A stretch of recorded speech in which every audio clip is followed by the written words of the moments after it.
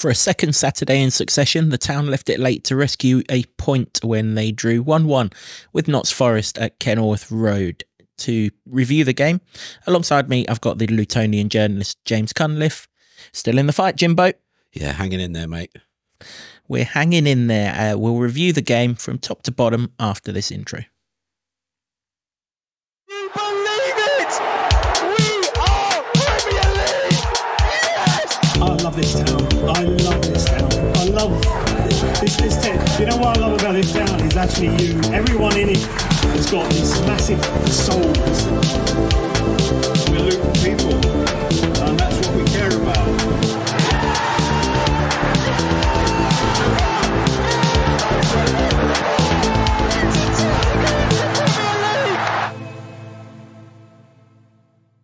Hello everyone, welcome along to another episode of the Luton Town Supporters Trust podcast. As I said before the intro, we are reviewing Luton 1, Notts Forest 1. Before we go into the game though, James, let's read out a couple of shout outs for correct scores that we had from the preview episode. Not a great deal of time for people to get them in, but 2 people got the right one nevertheless. Luton _ G-Man Rock 1-1. Forest equalised in the 99th minute. That was never going to happen. They took all their attacking players off by then. But correct score, well done. And also, we're feeling in a good mood, aren't we? So, Ray Sue's Travel Channel, your heart might have said 2-1, but we go with the head on this programme, and that's, you said 1-1 with your head. So well done to both of you. As promised, shout outs to everyone who gets the correct score. At which point did you think the game was going to end 1-1? I didn't. It was one of those, wasn't it, that we knew we were going to be knackered. It was so obvious. We kind of hoped and prayed that Rob was sort of telling Porkies that he was going to put Sambi in there somewhere along the lines. He didn't. But don't matter what these boys have got left until the final whistle blows. If you hang around and let them hang around, they will nab you on the line. And they've done it last Saturday at Crystal Palace, and they've done it again Saturday. As one, I didn't see it coming. The entire game, everything's against Luton. And it continues to be everything's against them. And then you throw on Bez, who knows where the net is, but he hadn't scored in the Premier League at that point. But you give him a sniff, and he does the business. And now he's scored in every division for Luton. He's also scored in Step 5 for Cambridge, and I think he scored in the Eastern Counties League or something like that for their youth team as well. So he's done the rounds, and that was it's kind of you talked about poetic justice for a different reason, but it was his 150th Luton appearance, and he goes and gets his first Premier League goal to rescue a point that keeps Luton in this fight. And I think that story that writes itself, really.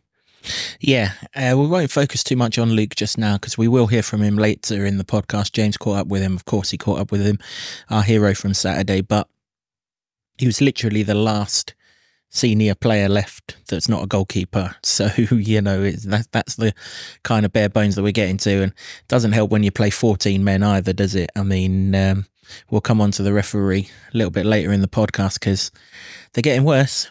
There's no way you can claim that they're not getting worse. Team, though, James, I just alluded to the fact there was no... we kind of hoped that Rob would get Sambi in there in some way, shape or form, but there wasn't. So just the one change, and that saw Issa Kabore move from right wing back to left centre back instead of Daiki Hashioka. Pelly came in, and fair play to your Pell, considering you haven't started a game for a long while. That was a seriously good effort. He played in front of the midfield alongside Ross Barkley, and it was Jordan Clark that went further forward in that sort of one of the two behind the striker role. I suppose that's all Rob had left, really. He couldn't throw Hashioka to the Wolves again after Wednesday night. So, but fair play to Issa Kabore. He was up against a tough campaigner in Divock Origi, but he gave as good as he got. And nothing sort of came down through Kabore's sort of... I mean, to be fair to Kabore, he's played every position in the game bar up front, hasn't he? But, a really good effort, actually. In fact, since that kind of switch off against Aston Villa, he's put in 3 really good performances. He has, he really has, and he was in good form as well before he went to the AFCON. and then obviously didn't get in the side for a long time afterwards. But he's putting some really good performances. I can't fault the lad. He's trying, as they all are. They're putting their bodies on the line. I mean, literally, because yet again, it's 2 more injuries. Hopefully, not serious ones. But how many times have we been saying that about not serious ones, and then you get setbacks and stuff. So, Pelly got one of them. And for me, that was Pelly's best performance of the season. He's not had many, but I thought he was outstanding, really. And he's, when you need somebody to step up, and people write him off, but he's done it in the Premier League, really. I made him my man of match, even though he went off injured, because he was that good all action, really. He made one unbelievable block early doors against Divock Origi, which led to the injury. Injury, yeah. I mean, he's feeling his knee as well, wasn't he? And then he's made some important attacking moves forward. The one that he crossed, that he chipped over a Forest player, got to the byline, smacked it into the 6-yard area, and how Williams has scuffed that not into the net is infuriating, because he'd done all the hard work. But yeah, I thought he was outstanding, and then gets clattered into the advertising audience, and off he goes. He walked past me in a boot in the mix zone afterwards, but he didn't look like he was overly affected by it. He wasn't on crutches, and he was moving quite freely, so hopefully it's a precaution. Yeah, precaution to keep swelling down is how I understand that is, from some contacts that I've used. Why would you write Pelly Rodder Campanzu off? You can't still be doing it 10 years on, can you? I mean, the bloke's a legend. He's not getting a statue at Power Court for no reason. I don't know if he's getting a statue. I'm only jesting, but he should damn well get the statue, yeah. or the gaff named after him, one or the other. Because he's been absolutely immense. And I said, didn't I, it'd be fantastic if he scored a banger. Well, actually, it was his mate from League 2 that did the job for us. First 15 minutes, I thought this was going to be a very, very good day, because of all the players in the Premier League that you give the whole of Bedfordshire to, I'm pretty sure Ross Barkley's got to be on the lowest part of the list. But hey, fair play to you, Notts Forest, because you gave him the whole of Bedfordshire in that first 15 minutes. He nearly scored with a first long-range shot. Goalkeeper just got down and kept that out. Second one swerved all over the place that he pushed out, and a third one hit the post. You thought it was only a matter of time before Ross Barkley does something magical and gets us going. The first 15 minutes, we really did come out of the traps. I know Origi should have scored in the first couple of 3 minutes, tried a fancy down finisher that wouldn't have got to the goal line even if Issa Kabore wasn't there. But once we'd ridden that, not even storm, that chance, it was the Barkley show for 15 minutes. Every time he got the ball, he had an ocean of space to drive into, and he don't need inviting twice. Yeah, Roy the Rover stuff, really, wasn't it? And he thought that's what you need, a player of his magnitude to step up and do the business. And yeah, it's unfortunate. He's got 2 on target, so that's what you've got to do. The other one, not quite, but it was quite some performance for a little while. And then really after that, Forest did come back into it, and by the time they scored their goal, they were knocking on the door a little bit. I mean, not smashing the door down, but knocking on the door. And it's just so frustrating, because Reece Burke had kept one off the line, unbelievably so. I mean, that is one hell of a block. If there's ever a block of the season, then that has got to be up there, to stop that on the line. And then, just a couple of minutes later, he just loses Wood, who slips around the back of him, and it's fairly routine finish for Wood. And what's that, three against Luton this season from him, and it just shows you, doesn't it? Because I mean, he's not particularly highly rated anywhere in football. I wouldn't have thought so, but he knows where the goal is, and if you stick it in the air in the box, then he's pretty effective. Yeah, he is. Yeah, I mean, the game changed after 15 minutes because men 12, 13 and 14 started getting involved, didn't they? I mean, the referee was an absolute nonsense from start to finish. Some of the decisions he gave were baffling, wrong, and just... So, well, it's no surprise, is it, that they've got a former referee in the stand. They've been bitching and whinging all for about the last fortnight since that Liverpool drop ball about decisions going against them, and now all of a sudden they get every single decision going in their favour.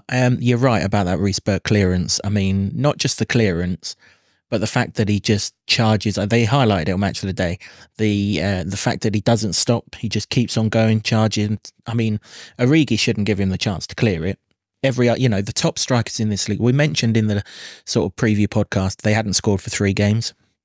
But at the same time, we did say their front four are a threat. Yeah. There's got to be a reason why they're not scoring goals. Well, you just saw it there, didn't you? If that was a Liverpool striker or a Højlund or, one of the top strikers, they're in the top bins. Yeah. He drives it into the bottom corner where he's allowed a defender to get into it. A much better finish than his first one, which, like I say, wasn't even going to get to the goal, even if Kabore wasn't there. But ultimately, you give a defender a chance. You can't really complain when he then gets in the way and keeps it off the line. My biggest fear, though, was that Kaminsky didn't realise that he'd blocked it and ball was going to hit Kaminsky. But luckily, he just kind of reacted as it bounced off of him, because I think Origi was closing in for a moment. But yeah, from there we just couldn't get composure, could we? We couldn't get organised really, and that was the thing. And if you look at the goal, it's so annoying.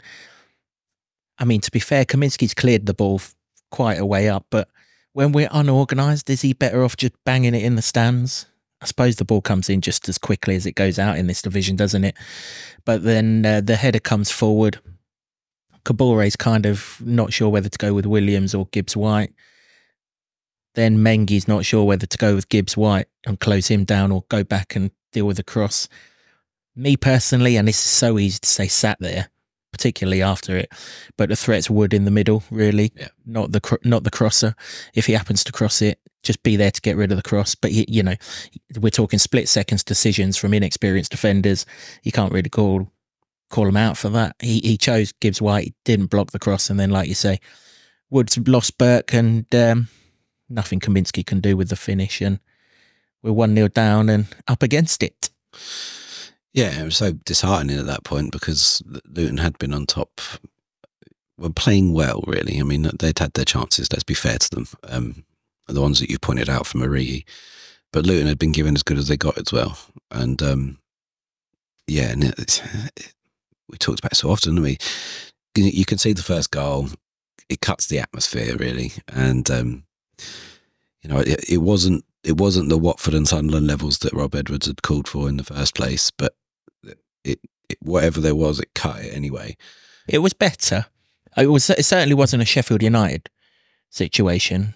It was a better atmosphere. You just ultimately, everyone knows you're 10 games from the end. You can't sell a dud, really. Do you know what I mean? It's like, if we were 24 points adrift, knowing that if you lost, you went down, then that might be different. But we're not, and it's hard, and there's no energy in the players to lift it's just different. It's not a derby. It's not a playoff semi-final. There's not that jeopardy on it. Maybe if it's Fulham or we're in that situation, then it's a completely different ball game. I understand Rob wanted the noise and everything else, and actually, I think we did get to them in that first 15 minutes. But also, they've got a few players who've been here before, so they kind of knew what it was all about. Toffolo at left back, he played in the playoff semi-final against us, didn't he, for Huddersfield? Gibbs-White will have been here before. One or two others sort of dotted around. I think Alanga was part of that Man United squad that come down here in the Carabao Cup a couple of 3 years ago. So a few of them, it's not like they were there for the first time. So yeah, it did silence it. Of course it silenced it, because, at that point, everyone's like, oh shit, this is really getting away from us now in terms of the survival battle. But thankfully the boys on the pitch didn't think that, and kept on going, as they always do. I thought we were level 5 minutes from half time. For the corner that you mentioned that came about from the Williams clearance, which, 9 times out of 10, that's in the top corner, isn't it, that clearance? How he's got that over the crossbar, I've no idea. Pelly did brilliantly to go past Murillo in the first place, lifted it over his head, and we've said so many times, haven't we, on these podcasts this season, we get into these positions no problem, and the final ball's crap. Well, the final ball wasn't crap this time. Unfortunately, it was just Reece Burke who was attacking it. He's not a natural attacker. He's more a defender. Had it been Carlton Morris, it was 1-1 for all ends, for all money. But from the resulting corner, ball comes over, it gets recycled back out, doesn't it? It comes over, and Teden Mengi controls it, belts it home, and everyone, he's off doing a fancy dance and Yeah. everyone's happy. You know, probably got what we deserved out of the half. So I don't think we deserved to be behind over the course of the 45 minutes. And then out of nowhere, a referee's whistle goes, and I haven't seen a conclusive angle that says to me that he handballed it. All the TV cameras I've seen have been from the main stand side, and you can see it hits his thigh, but there's nothing, and you can see that his arm is in the vicinity, but there's nothing actually that shows that he hits it. And if you watch the West Ham game or see the highlights of the West Ham game later, they have exactly the same thing with their winning goal, only they can't see a conclusive angle there because the goalpost's in the way, yet they still change the decision. The only thing I would say is Mengi didn't seem too surprised when the goal was chalked off, so maybe he did handball it, but bloody unlucky. Yeah, I got a few angles of it in the press box, and it does hit his arm, but he's not moved his arm to the ball or anything. So the ball comes over, and he almost controls it with what WWF fans of the 1980s will recognise as the bread box, and his arm's by the side of him, so it hits him on the thigh almost, and does touch his arm. There's an argument to say that it may be that alters the trajectory of the ball, not hugely, I wouldn't say, but it does. It is there. But then the frustration of it for me, and I've not heard anyone talk about this, is the inconsistency of that action. Because if he's defending a cross and it does exactly the same thing, and they call for a penalty, it'll go to VAR and they'll say his hand's not in an unnatural position, no penalty. So why would that be different in the other box when you're going to score a goal? It's a very frustrating one. That's where we are with this stupid handball rule, though, isn't it? For an attacking point, if you get any benefit from it, it's a handball.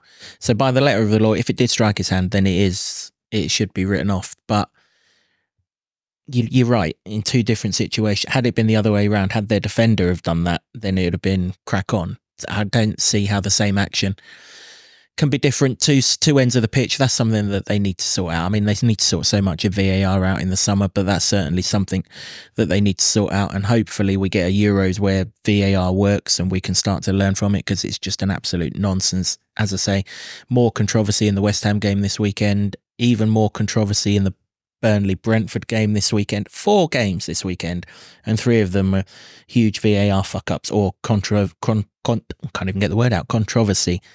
I mean, 75% of your games, Jesus Christ.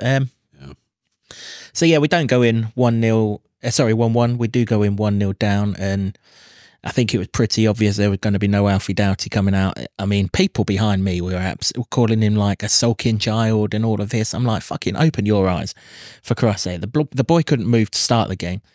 He still can't move. He's still giving everything he can. He took a knock, didn't he, when he rescued a ball on the touchline, and he came out of that quite gingerly. Despite that, he set up what we thought was the equalising goal. You know, give the boy some slack. He's played every minute possible in recent games. I think the only time I can remember him resting was 20 minutes against Everton in the Cup when they brought Joe Johnson on. Apart from that, he's played every game, and apart from the few minutes that he missed at Liverpool when he got wiped out in that challenge, when he thought they'd put us back in the game with that cross, absolutely knackered. I believe they're saying it's a hamstring injury he's got, but my understanding is it's just general fatigue. And the week on the beach, he'll be okay. So yeah, Alfie's off, and it's all change, isn't it, at this point? And then Cauley Woodrow comes on for him. I think we've moved Chio from the right to the left, and we've got Kabore, and literally anyone who could move at that point has moved.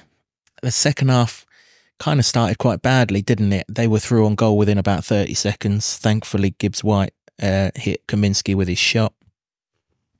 And then they've had another chance, haven't they? They played, to be fair, nice 1-2 between Alanga and Prisswood.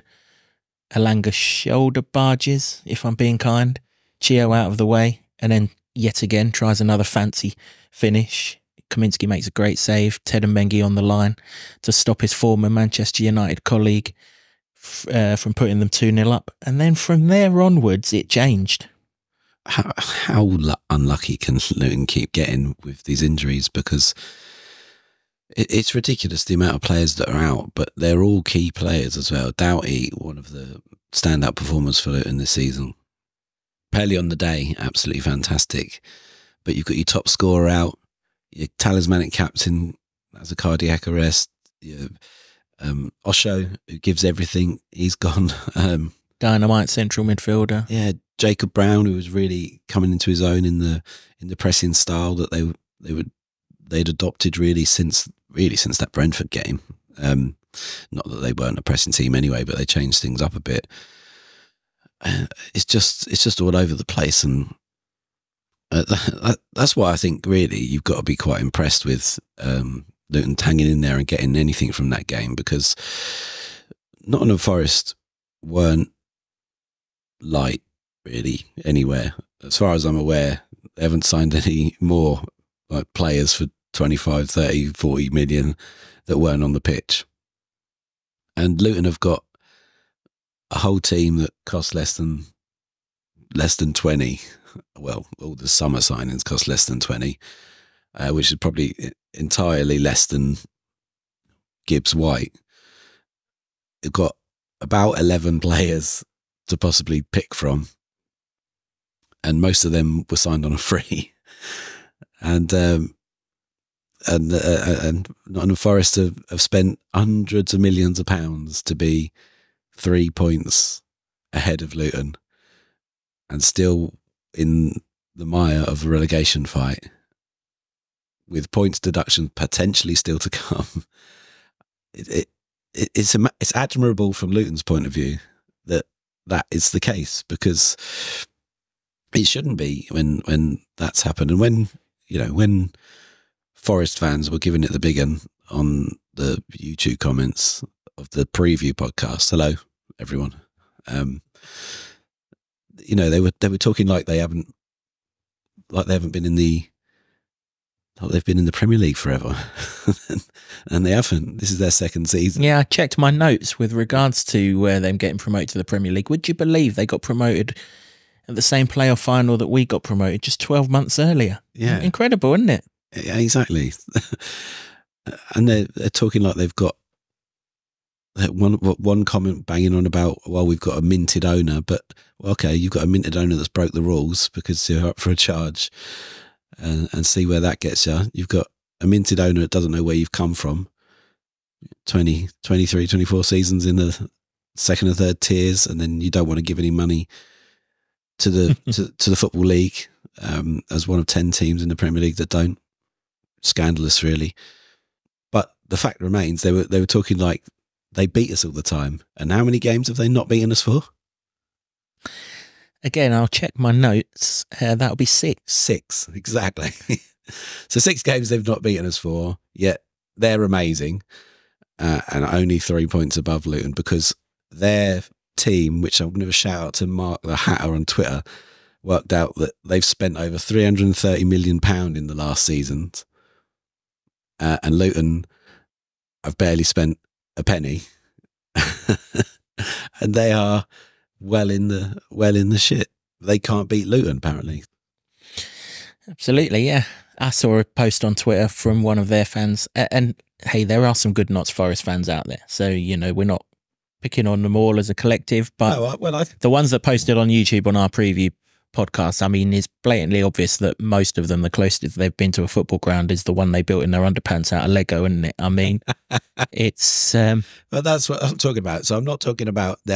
There's every fan base has good fans and bad fans, but all the ones that were on our YouTube comment, bar one who was reasonable, you know who you are, were they've got their opinions way out of whack. And apparently we were rude, even though we bigged up your front four, who were pretty good. But then we told you about the facts of Premier League financial charges, and this story about not wanting to give £900 million to the Football League, even though you've been there. Most of the people watching this, the demographic of people would have been only supporting that club in the Championship and the division lower when they got relegated. Don't forget that. So it's bizarre. It really is bizarre. But I hope you're doing all right, and that you you had a good day. Yeah, but for the ones that have got ideas of delusion, you know, I saw someone on Twitter, again, it's not exactly the most sort of worthwhile sort of platform to base opinions on, but said it was like a Premier League team against a Championship team. No, it wasn't, mate, because the Premier League team would have been 10 up, and and your lot couldn't finish their dinner. So no, wasn't like that at all. Couple of interesting incidents in that second half, James. They both involved Murillo, who, to be fair, I think as a defender, he looked really, really good. Generally, when I think he's Brazilian. If he's not, I apologise, but I think he's Brazilian. Generally, when I see a Brazilian defender, I think aye, because, you know, they all play, don't they? But none of them really, with the exception of Thiago Silva, none of them really want to defend. But this boy could defend. But early on in the second half, fouled Carlton Morris, trod all over his calf, knew exactly what he was doing there, got away with it. And again, technically, he's done nothing wrong with Pelé, but surely you've got a responsibility to the safety of your opponent. The ball's out of play, or it's about to go out of play. You don't have to shove him with that excess force, knowing that there's a sponsor board right there. And yeah, okay, sure, it's the way our ground's made up and everything else, but no one else does it. Just ease him in so that you ease it out of play. There was extra force there. He knew he was going to get away with it. He knew what he was doing, but ultimately he's injured an opponent there when he didn't need to injure him. Yeah, I mean, it's probably overly forceful, but he's also landed very awkwardly as well. I mean, he's gone smack his head into the hoardings as well as rolling his ankle, while also having a dodgy knee from earlier in the game. He's had a full gamut of injuries there. It's a nasty one. Just step in front of him though and see the ball out. There's no need to absolutely muller him like that. I mean, even if you shove him, just shove him. There is still enough space between the pitch, the sponsor board, and the wall the other side. That just got dangerous, and it didn't need to. I didn't like it. No one did. I mean, it's nasty, and you can hear it. I could hear it very clearly over the other side of the pitch from the bobbers, and it was a loud old bang. And you know, Pelé doesn't stay on the ground. He's made of steel, that guy, and he looked fairly dazed for a while. Didn't get up, and then obviously he tried to run it off because that's what he's like, but didn't work, and he went down on the turf and he was off. And you're like, how is this luck? There is no luck when the best player on the park for Luton goes off. You can't say that he's been overworked in his this season at all. Really, he's had to have a bit part role really for much of it, which is something new to him ever since he moved into midfield for sure. But all through the leagues, he's been a mainstay. That one season where he was injured all the time, and then after that he never got injured at all, did he? And then to see him go off was disheartening after Doubt had already gone off, because there wasn't many other players creating much in an attacking sense. Clark wasn't having one of his best games. His touch was off, and everything that went to him sort of bounced off him, and then attacks broke down. It was frustrating. And yeah, at that stage, which is probably why the crowd was so quiet, really, it just felt like, well, this is just a game too far. I mean, we all knew it was a possibility, because you can't keep going and going on a third game of the week as well with absolutely no players, and the ones that you've got are battered and bruised and knackered and demoralised from the Wednesday game for sure. But they kept in it, and that's all you got to do. You've got to fight, haven't you? Absolutely, and that's the one thing these boys will always do. We know that. We've seen that in the 29 games from start to finish, maybe with the exception of the 45 minutes on Wednesday. So yeah, I didn't like that about Murillo, but where you've got to hold your hands up and say, fuck me, that is class. It's the free kick. Because the one who's tried to I mean, obviously Kaminsky was nearly done by Eze last Saturday in a similar situation, not from a free kick but open play. So they must have worked out that his starting position is quite high, in line with the fact that our defensive line is quite high. But to ping that with that accuracy, I mean, it's a brilliant save from Kaminsky as well, because he's not under the bar when he tips that over. He has to get a serious hand to that. If he just gets like an Onana hand to it, that still goes in. That is an incredible piece of skill. So yeah, I didn't like the physicality, that he knew what he was doing and knew he would get away with it. I'm not saying he should have been booked or anything like that. I'm not. I'm just saying you don't need to do it. But that free kick was genuine quality. It was. I can't think of a game, though, to be fair, where Thomas Kaminski hasn't had to make 2, 3, 4, 5 saves. There was another one. He did that. He also blocked Gibbs White, and then when he ran through, there was another one, which it doesn't come to mind at the moment, but you know, he's had to play his part to keep that scoreline down, and that would have been the worst thing if that went in, because it was already sort of moving quite flat and slow, and they were defending low as well, which, as we saw against the Sheffield United game, when Luton had more players to choose from and more options to come off the bench, it was just difficult to break them down, which is a concern going forward, I suppose, but we'll deal with that when we come to it. So yeah, if that went in, it would have just been all over. Yeah, it would. Well, I mean, if any of them, you know, if they'd gone 2-0 up at any point, that was it. I don't think we'd have had it in us to go and get 2 goals. But I mentioned in the preview podcast, James, they were 1 win in 13 in all competitions inside 90 minutes going into the game at Kenilworth Road. They're now obviously 1 win in 14. And you can see why. Because at 1-0, off comes every attacking player, who's replaced with a much more defensive-minded player, with the exception of whoever it went off for Callum Hudson-Odoi. But Felipe came on, Dominguez came on for Gibbs White, and all of us, you know, and they brought another full-back on and gone 3 at the back with 2 wing-backs. Sorry, brought another centre-back on and gone 2 at the back with 2 wing-backs. And slowly they got deeper and deeper, and it was so reminiscent of last Saturday, it was untrue. Crystal Palace did the exact same thing. If there is one thing you don't do to this Luton side, you do not hang around with them when it's 1-0, because they score goals. They are now on the longest consecutive scoring run in the Premier League as of right now, after Tottenham were blanked on Saturday night. 17 games consecutively that they've scored in since that Manchester United away game back in November, I think it was. 19 if you include against Premier League teams, if you include Everton and Man City in the cup. The one thing that is a guarantee with this team is they're going to score a goal. So why, when you're 1-0 up, you would take everyone off and go on the retreat when you've already coughed up 19 points from winning positions this season, when you can't defend a set piece for love nor money, and we saw that they couldn't with the corner in the first half that Mengi scored from. You just knew what was coming, and much like last Saturday, it came, and it came in the last minute. And obviously Luke Berry's replaced Jordan Clark, who, as you said, wasn't having his finest game. It was literally the last throw of the dice. It was only Hashioka of any kind of seniority of an outfield player who didn't come on, and obviously he wasn't going to throw him straight on after the struggles that he had on Wednesday night, and that's although he was ready to come on when the equaliser happened, actually. Corner, we finally get a corner. We struggled to get set pieces, didn't we? We just couldn't get no one out wide to get the set pieces, but finally we got a set piece. Chio's actually had Toffolo on toast for a little bit, hasn't he? He's got him in the book. So we've got the corner down that right-hand side. I thought, you know, that he brought Berry on to take some set pieces, because at Everton in the cup game, it was Berry's corner to Woodrow. But no, Ross Barkley took the corner, and that's absolutely fine. Obviously, Ross has scored from a few corners this season, so I thought that's why it was. But you could see there was an overload at the back post. You know, there was Burke there was Mengi there was Chong. So Chong was on the goalkeeper. There was Berry in and around that area, and obviously Morris was in that area too. So you knew where the corner was going. Didn't exactly telegraph it.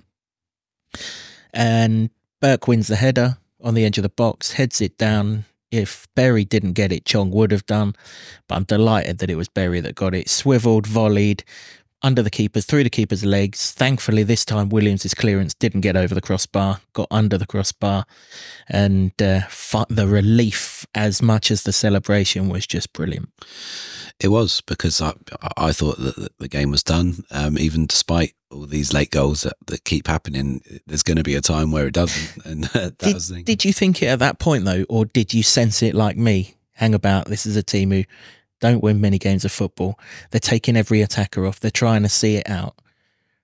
They've missed God knows how many chances. I mean, like I say, it could not have been any more reminiscent of Crystal Palace last Saturday if you tried. All that was different was they were wearing white and blue as opposed to red and blue of Crystal Palace. It was the exact same film with pretty much the exact same ending. Yeah. I mean, I didn't, to be honest. I was firmly in the camp of, well, Luton's race has run here because nothing has gone right. More injuries in the game. The referee seems to favour everything that Forest did. Somebody put on Twitter, fair play to you, said Darren England goes to sleep in Forest bed sheets. It just felt like that. With his Forest pyjamas on. Exactly. And so it gets to the 89th minute, and hadn't really had much change out of, like you say, set pieces or anything. And really, every time a ball had gone in, they're quite big, those Forest defenders, and they dealt with it quite well. So I'm glad that they didn't on this occasion and fell asleep somewhat. Burke's header's fantastic. You have to give it, but Berry still has a lot of work to do there, because he has to swivel it's not like a 90-degree turn. That I think he has to give it near enough 180, isn't it? Give it the Strictly Come Dancing vibes there, and get on that, and to hit it with such power that it goes through a bunch of legs, and whoever's on the line can't keep it out is a credit to him. But how many times have we seen him do it throughout the divisions? And I think everybody was delighted by that. I want to give a shout out, actually, because Mike Simmons from the Luton News, who I sit next to in the press box, he called it at half time that Bez is going to come on and score. So well done, Mike. Yep, no, credit where it's due, Mike. And we know he watches as well. So, great shout, that one. You know what, honestly, I'm not just sitting here saying it after the event. After all these chances got missed, you can just see why they don't win games of football. You know, it wasn't like the game. They'd done the same thing at their place, right? 2-0. So they're slightly further ahead. You kind of thought in that game, well, 2-0, they'll see it out from here. Off came everyone. Joe Worrell and the lights came on. Within 10 minutes, we're back in the game. To do an exact replica at 1-0 baffled me. But yeah, no, I didn't know if the goal was coming, but I knew a chance was going to come, because we always get the chance, and we hadn't had the chance in the second half, had we, really? Yeah. And yeah, fell to the right place, right man at the right time to fire it 1-1. 7 minutes of injury time. How's there only 7 minutes? Yeah. I mean, every time Gibbs White stopped, he spent 30 seconds on the floor in that second half, telling Kenilworth End to fuck off and everything else. Not the wisest idea you've ever had in your life. Probably not going to play here again very often, so don't need to worry about it. It's only 7 minutes. Should have been pushing double figures, because the Pelly incident took at least half of that. Yeah. To be honest, when the 7 went up and we've equalised, I'm happy with the point. So 7's okay, but it should have been more. I was thinking, don't throw it away as well, because they went down Luton's End a couple of times, and just thinking, don't hang a cross up there for somebody to nod in, and well, that was we've seen it so many times. Well, that was the crazy thing, wasn't it? Andros Townsend went and got the ball back, and was like charging around like a bull in a china shop to go and get it back, and I'm like, belt a fucking thing in the stand. Yeah. Get it away from, like you say, their issues. However, the first minute of injury time, there's a foul on Kabore down the left-hand side. Sorry, down our right-hand side, their left-hand side, by Toffolo again. The linesman's flagging, and Mr. England completely ignores him. Now, if he gives the free kick, Toffolo has to go. It's as simple as that. It's exactly the same as the one that he's booked when he took Chio out. So Toffolo's off the pitch. We have those 7 minutes of injury time against 10 men, and they're struggling to defend set pieces or balls into the box with 11. There could have been a winner there for us. It's just an absolute shambolic refereeing decision. I mean, you've all seen the video of the Ross Barkley tackle that's gone viral on the internet, and quite rightly so, because that is a perfect tackle. I've no problem. Well, I have got a problem with him pulling it up as a foul, but Gibbs White makes the exact same tackle 60 seconds later on the opposite side of the pitch. It's crack on. Feel free. No way. I mean, there probably is nothing in it, right? So to the genuine Notts Forest fans, there's probably nothing in this. But when you've got a former referee sat in the stands, writing all this bollocks of reports and stuff and coming out with all this nonsense in his newspaper columns, you are throwing yourselves open to corruption arguments and things like that from all sets of fans and everything else. And as I say, they've bitched and whinged since that Liverpool drop ball a couple of weeks ago, and they got absolutely everything out of him on Saturday. And it's not the first time that referees have gone right against us, but there was no consistency in his decision making whatsoever. But He has to send Toffolo off. Why would you? They never ignore their linesmen. It's not like he couldn't see him because they're all mic'd up and he'll have been shouting, woo, foul, foul, foul. But he has ignored him. Yeah. I've not seen a referee play advantage at Kenilworth Road all season. And now, because he's got to send a bloke off and then go on, crack on. Well, it's on the fucking halfway line. Where's the advantage? It was one of the worst performances. I feel like Terrible. I feel like we're saying this a lot, but that's only because the good ones are few and far between. But you know, Sonny Singill had a great game Very good the other day, so fair play to him. So you got to shout at the referees that do have a good game, but got criticised for signing autographs. well, I mean that's criticising for something because he had a good game. He did, yeah. Yeah, but it was absolutely shambolic. The Barkley one is the one that was directly in front of me where I was sitting, and he couldn't have timed that better. It can't be in the. I don't know what the interpretation is. It cannot be that just because he's fallen over because. Oh, he does five rolls, didn't he? That's the thing. It can't be that. He's got the ball. It's not malicious. It's not dangerous. It's just a good sliding challenge. So that one was a bit bonkers. Carlton Morris was getting, physically assaulted pretty much. Murillo hanging around his neck, raked down the calf, all that sort of stuff, and he was going ballistic because he just wasn't getting anything from it. And it's not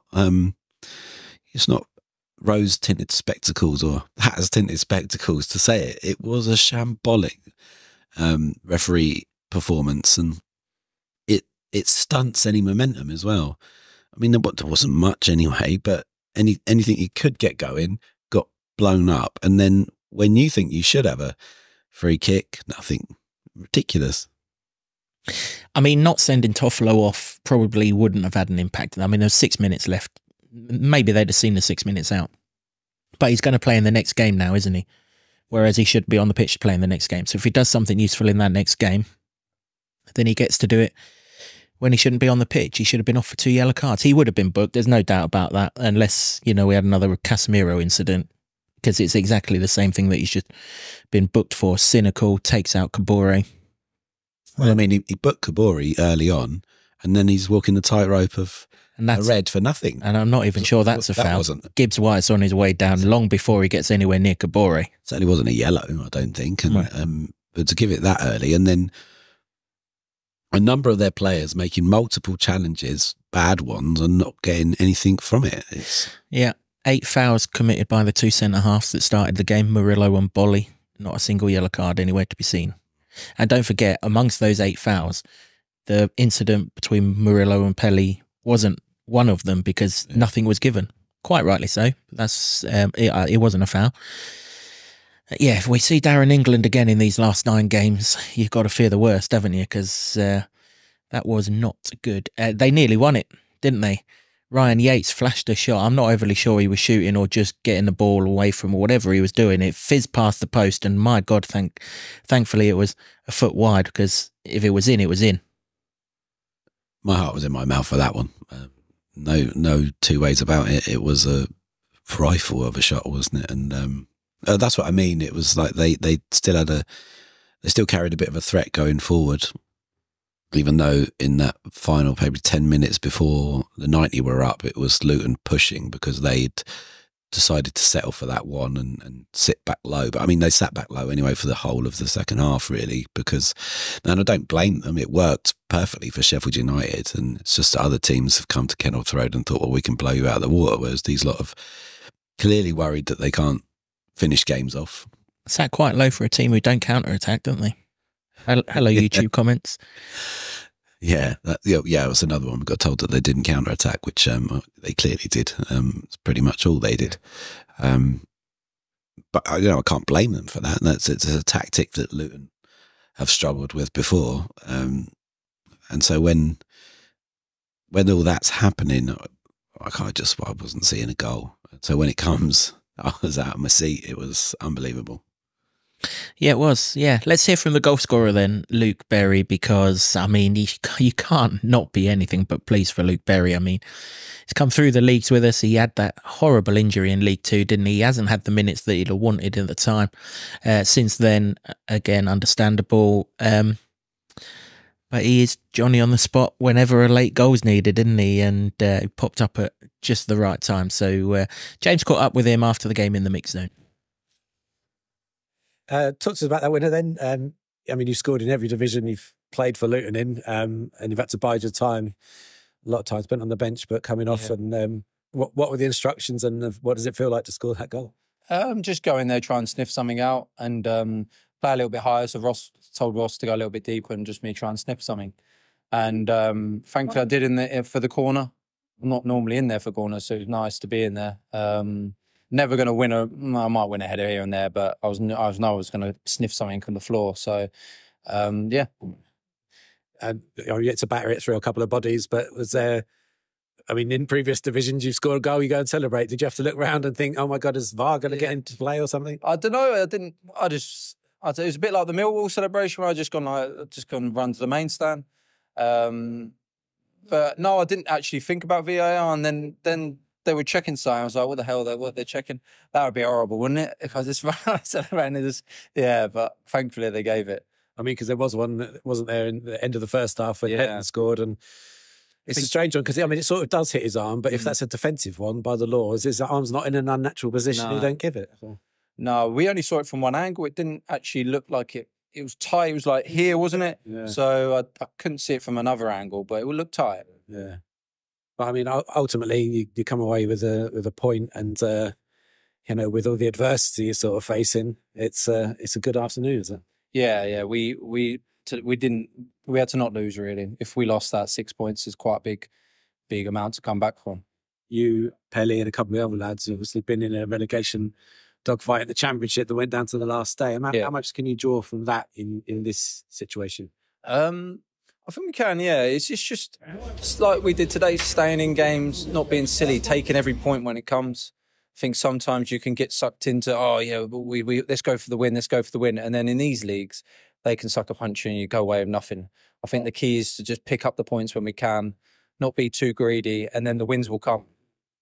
It must feel good to get a late leveler after the ones like Villa recently, where they've to be fair, I don't think we're anywhere near evens there. I think we've been sucker punched a lot more than we've done people. So about time. Yeah. Yeah. Thank you. Lovely.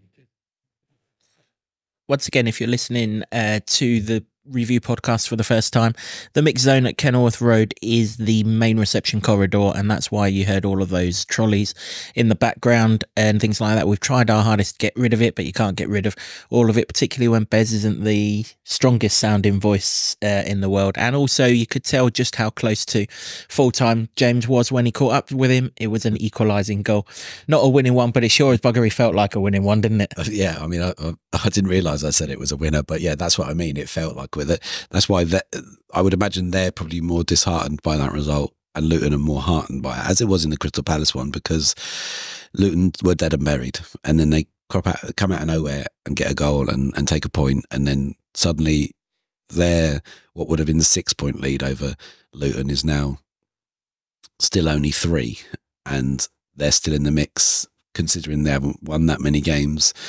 And yeah, it is a better one for Luton. Like we said in the build-up, I don't think we did say must win this time, but it was one we had to win. But when the day plays out like it did, in the way it did, with all the things that went against Luton, and you get a point and you're still in it and you're still within touching distance, I mean, it's kind of out of hands at the moment before the points deductions potentially come in. But it doesn't cut you adrift, which is the main thing. But what it also does is it puts us a result behind Everton now, whereas we were 2 results behind them going into the game.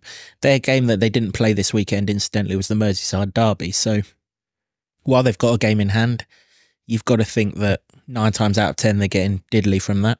Yeah. So it puts us sort of a point closer to them. We focus so much on Notts Forest in these 2 games. Of course we have. They're the team that we're playing.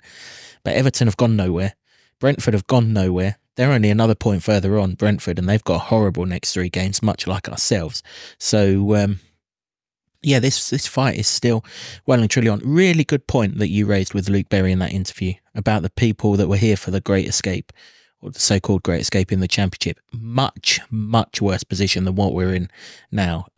Infinitely worse position than what we're in right now. And even in that last 9 games, we took a 5-0 bopping from Reading, because I think we're all expecting to take a bit of a hiding from Man City, right? So if we match them up, we still lost 5-0 against Reading and still stayed up from a worse position 4 years ago. So, you know, there's no need to panic just yet. No one at the football club's panicking. We should absolutely stress that. They are all still in control of the situation. Not least the boss, Rob Edwards. And, well, we sent Jimbo along to the post-match press conference and hear the thoughts of Rob himself. Well, the way the game was going, really pleased in the end. Yeah, it's been a challenging week, to say the least. And look, I think not just football, life and everyone's lives, everyone's going through stuff. Everyone gets knocked down. Everyone gets disappointments. Everyone gets things go against them. And it's about how you deal with it and how you react. I think that's what's really important. And I think this group have showed that's how you react. They've got so much character. And no matter what's thrown at us at the moment, we'll keep going. That doesn't mean we're always going to get points. I know that. We're not always going to play well, but they'll always keep going and keep fighting. And yeah, that's why I love them for that. It's a brilliant story, isn't it? To score in all 5 divisions now. As Stu's just reminded me, I said all 4 a minute ago in one of the interviews. But yeah, brilliant, special moment for him. I think for the football club, because it's, you know, he's a club legend, isn't he? With what he's done for this football club, and he's one of a number of them. And yeah, really special moment for him today. You just hope that that something lands. I mean, when he's come on quite a lot this year now, I think maybe 8 times or so, and he's been close on a number of occasions to something. Just thankful today in such an important game. He finished it really well. Yeah, I mean, it's difficult for us with a full group to be competitive in this league. So to be competitive, which we have, you know, we've drawn 2 games and lost a mad game by a single goal. You know, we've been competitive. That's hard anyway. Never mind with what we're missing at the moment. And I love the group of lads that are playing and fit and available at the moment. But to have 9 senior players out and the 2 more go down today as well, it's difficult for us. And there's so many people playing out of position. You know, even if it's just one position down or up in a different kind of position. Issa on the left and Chio playing right back. Really, it was hard for us to really get a rhythm and be at our best. We had lots of possession, but difficult to get behind Forest and create big chances. It was difficult. They defended well and low and slowed a lot of the game down in the second half, which is their prerogative. Thought the game was almost petering out, but again we popped up in you know, with a set play. It was important, and then we wanted to try and push. You know, the crowd are up for it, but couldn't find another. With where we would have been, you know, if we'd have lost the game, yeah, it would have been a blow that for us. So we can actually go into this break with it on a little bit of a high, even though we've not won the game. The manner of the performance and with everything that we've sort of gone through this week and with all the injuries, I think, you know, the lads have shown a lot of character. Yeah, they have indeed. Not least bouncing back from Wednesday night to refuse to lose on Saturday. Probably not the points that we wanted from the 3 games. Certainly not the points that we deserved from the 3 games. But ultimately, the position's still the same. We're still well and truly in this. And as I said before, we heard from Rob, we've done this before. We can do it again. Yeah, and not only have we done it before and in probably much more difficult circumstances, but when Nathan came in for that Great Escape run, he turned to all the players that had got him where he'd got with Luton, which included Pelly, included Berry and the likes. And again, if they have to do that, Pelly stepped up. Berry stepped up and got the goal and made difference. So they're contributing still. And people were writing them off whether they could do it in the Premier League. I mean, they've not played regular, but when you're called upon, you've got to come up and do something. And every single one, nearly, every single player has. Like Woodrow got the goal at Palace and Berry gets the goal at the weekend. Pelly puts in a great shift. And that's what you've got to do. And that's why I think the fight in this team is so impressive, because it goes throughout the whole squad, and knowing what this means to Luton, which is all important. Yeah. we kind of take it for granted because it's there every week, but it should never be taken for granted because you see other teams not show that fight and that character. And if we stay in the league, that's a huge part of keeping us in the league. Let's talk about some key performers quickly before we go. James, Teden Mengi. Yeah. Brilliant block in the second half from Elanga, as we alluded to earlier on. He was just an absolute rock throughout the 90 minutes, really. His defensive performance was one of, I'm not going to lose today, and I thought he was brilliant. He was, and he's been brilliant for some time now, considering his age and his inexperience. And that's what Luton have needed, really. I mean, yes, they've conceded goals, but there's been mistakes that have led to many of them.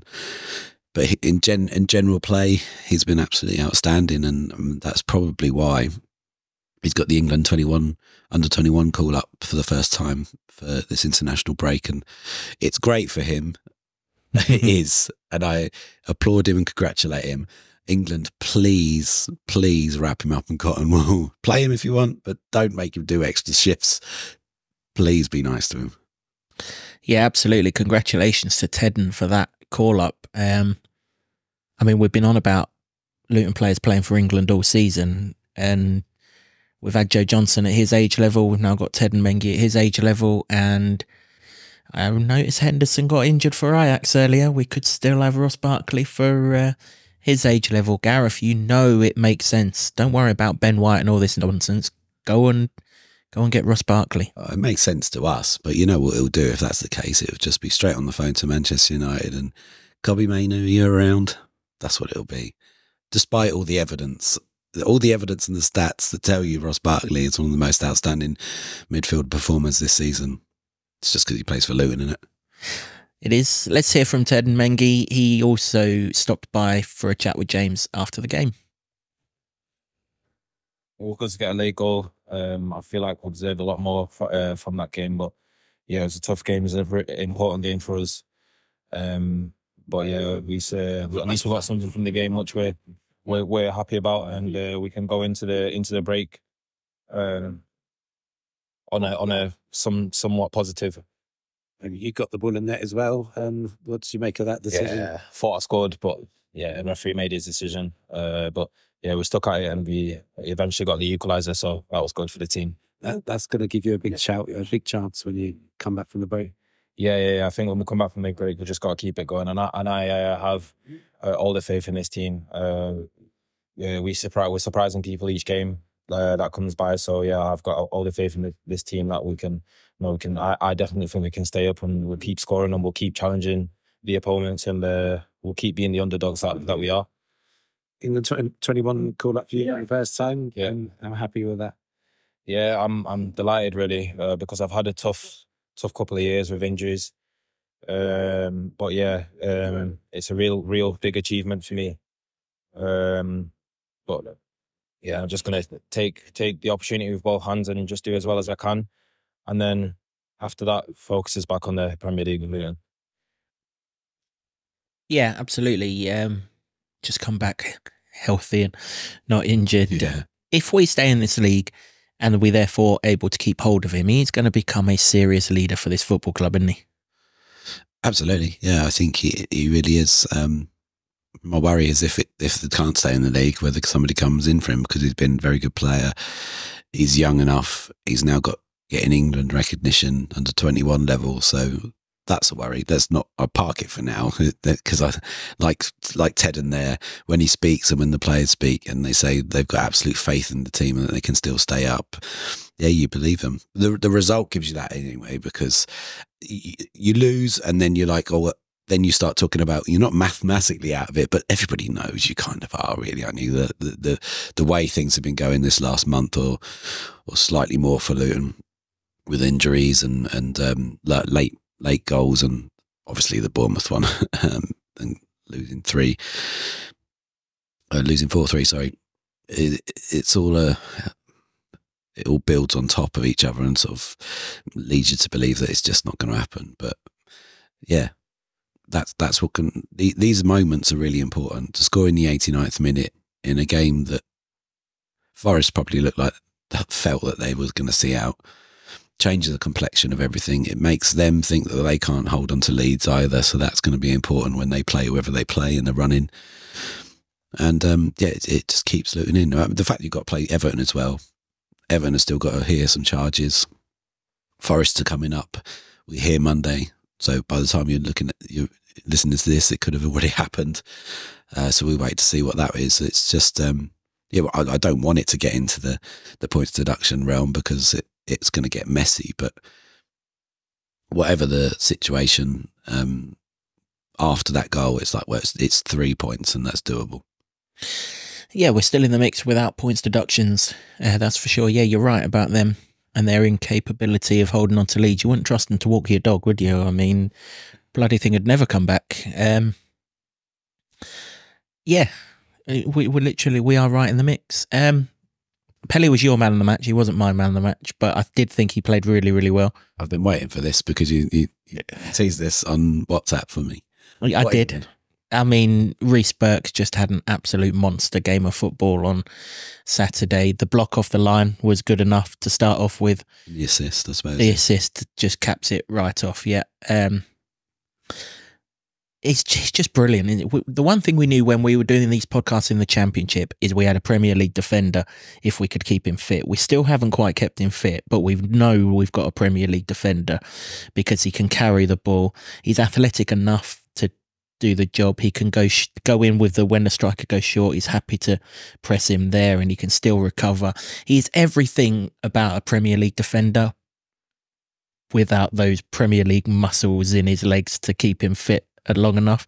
But that will change. They'll get to the bottom of it like they did with Pelly eventually. And when they do, this guy is so good. And what's that, 4th game on the trot? And he's getting better with each one. He was excellent on Saturday. He was my man of the match, but not by a long way. Because like you say, Pelly was good, but I just thought the key incidents, Reece Burke was there or thereabouts. Yeah, he was. He was also in their goal as well, I suppose. It didn't quite track the runner Wood, but I mean, Wood does that to a lot of yeah, no, teams. That's fair. I wouldn't argue against it if you are putting it forward, which you are. So I'm not going to argue against it. It was very good. The block for me was outstanding, and somehow to get a controlled header in that really tense moment and knock it down for Bez was clever, really. So yeah, fair play to him. He's done the business at both ends of the pitch. Yeah, I mean, what I like about the header is knock it down. So Berry hasn't got to chest it, bring it down and hit it because he ain't going to have time to do that. All Berry's got to do, much in the same way if you saw the Manchester United 3rd goal against Liverpool when McTominay puts Rashford in, all he's got to do is put it in the bottom corner. Once Berry's got round to face the goal, all he's got to do is fire home. He hasn't got to take a touch or anything else that we see defenders come along all too often. So yeah, I thought Reece Burke was excellent. So glad that he's having a run of fitness because, I mean, listen, we've loved him on this podcast ever since the day he signed. He's an absolute top defender. The other one we need to give a proper shout out to Heath Chong looked like he was broken and battered when he left the pitch against Bournemouth. We didn't think he'd play. We assumed that there was something proper wrong with him. Thankfully, it was only an impact injury and he was fine. And he played the whole 90 minutes. He went out to left wing back when Doughty went off at the start of the half. He ended up in that usual sort of number 10 position or behind the striker position once we started swapping everyone around and things. And as I said right earlier on in the podcast, had it not have been Berry who scored, it may well have been Chong because he was there anyway. Credit to him. Yes, we're all putting our bodies on the line and everyone's, whether they've got knocks or not, whether they're in pain or not, if they can move, they play. But he's still done it. He played the whole 97 and however many minutes, and yeah, it was a good influence on the game. He's been impressive over a good period of time now because obviously there was that debate earlier in the season that is he a starter or is he better off the bench, and now he's out of necessity really. He's a first team starter and he's been growing ever since into that role, and I think everything he does is positive and he's probing and good runs. He's got a bit of pace, he's great on the counter attack. for the second goal against Bournemouth. Wonderful outside of the boot, through ball, that sort of thing. So he can spot those passes. And I mean, this is everything we thought we were going to get anyway, because we saw him absolutely destroy Luton in a Birmingham shirt. And he hasn't quite hit those heights, but he's on the road to being consistent as well. And yeah, it's really good for him. He's a very useful asset for this team, and now that he's a starter, he's one of those players that gets bums off seats. I think so when he goes on a run, anything could happen, but it's less erratic now than perhaps it was before. So they're obviously doing some good work with him on the training ground, I think. Yeah, they are. Runner games helps as well, doesn't it? And then finally, we've not spoken about him too often recently, but Ross Barkley, I mean, pulled the strings to start with in that game, obviously buoyed by the confidence of his goal at Bournemouth, which was a brilliant goal at Bournemouth, actually. When you see it back, really is, it just lashes it home. The corner, pinpoint onto Reece Burke's head. So a huge part in the goal. You know, may well have set up another counter-attack had that perfectly good tackle being allowed to go. Just a brilliant footballer. We love watching him. We hope we stay in this league so we get to watch him beyond the end of this season. And we hope at some point Gareth gets his head out of his arse and watches him as well, and that we take him to the Euros. Well, I can guarantee you that last one won't happen, because Gareth Southgate, he makes some odd choices, and all of them end in Henderson. So don't bet anything you've got on it, let alone anything you don't want to lose. But everything else, yeah, he's a top performer. I mean, when Bez comes on, he goes forward, and Ross Barkley goes backwards, plays a bit deeper, which we've seen him do before, and he can do the quarterback thing in his sleep, really.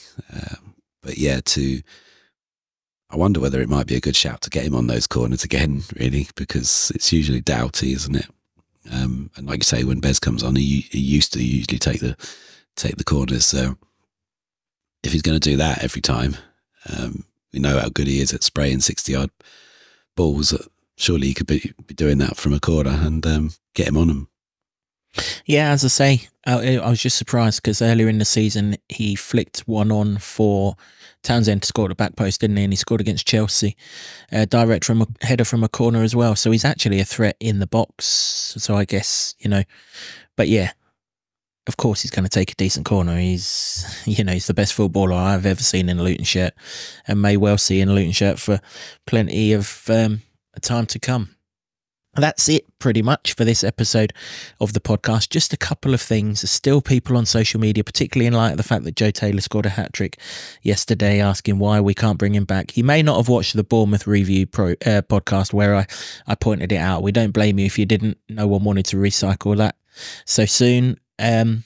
We cannot bring Joe Taylor back. In fact, we cannot bring any player back from their loan spell if they're in the Football League. The only ones we can bring back, I should say, outside of a transfer window, which of course we are now, the only ones we can bring back are the ones that are on loan at non-league clubs, because non-league have different transfer rules. So Jaden Luca, who's at Woking, if indeed we're stuck in midfield, but given that there were 3 youth team midfielders on the bench, we don't appear to be.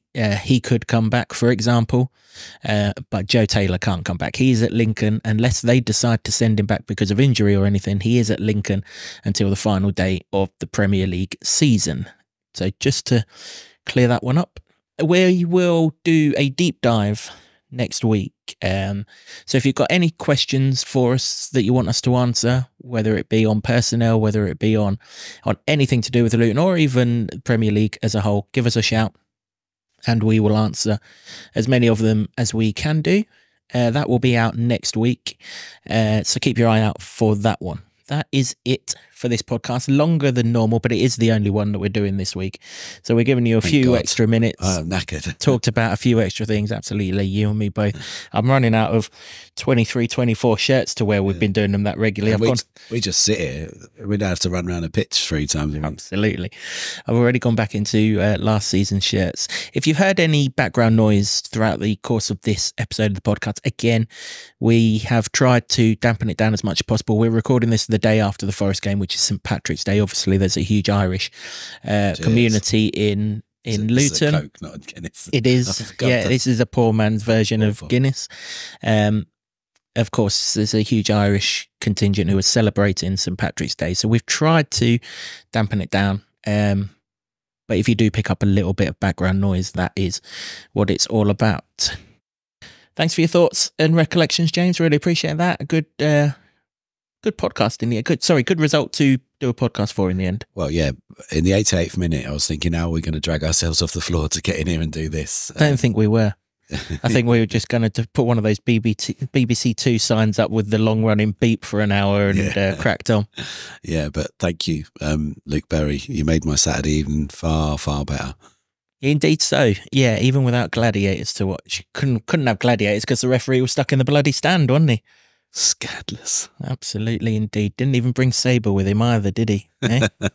One job. We don't need any more injured people at Kenilworth Road. No, that is true. Yeah, get well soon, Sabre. And of course, all of the footballers. That's for sure. Thank you to all of you for watching or listening. Once again, so many people came up to me during and after the game on Saturday saying that they really enjoy the podcast, and also thanking me, but us for doing the Bournemouth review one. Yes, you're right. It wasn't the easiest one we've ever recorded, but in for one, you're in for them all, aren't you? And so, yeah, we had to do that. More importantly, thank you for listening to that one if you did, because no one needed reminding of what happened there. So, thanks for all of your support. We really, really do appreciate it, unless you're one of those stupid, idiotic Nottingham Forest commenters on these things. There you go. He said your name right. Well, it might be the last time we play them for a while. So, well, that would be good for them because they never win. Isn't it? It's very true. It's a good point. Thanks for watching, for listening. As I say, next episode will be the deep dive, which will come out sometime next week. We'll wait for the points deductions and everything to be confirmed before we get stuck into the meat and drink of all of that. Thanks to the Hightown Club for hosting our studio as always. Thank you to Sean Grant and the Wolfgang for our intro music. Thank you to Ed Smith Creative for all of the designs that you see on set. And until next time, my God, do we need this break. Come on, you Atters. Can you believe it? We are Premier League! Yes! I love this town. I love this town. I love this town. You know what I love about this town is actually you. Everyone in it has got this massive soul.